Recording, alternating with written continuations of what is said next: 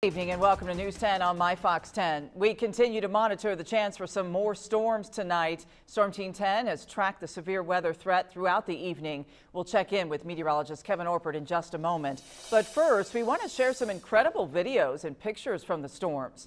Heavy rain, wind, hail, and lightning left behind a path of damage and caused power outages. Still many outages at this moment.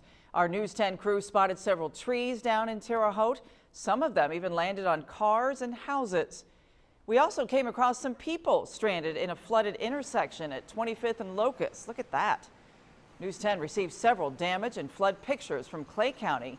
You can check out all of those pictures submitted and submit your own through our Report It feature on our website.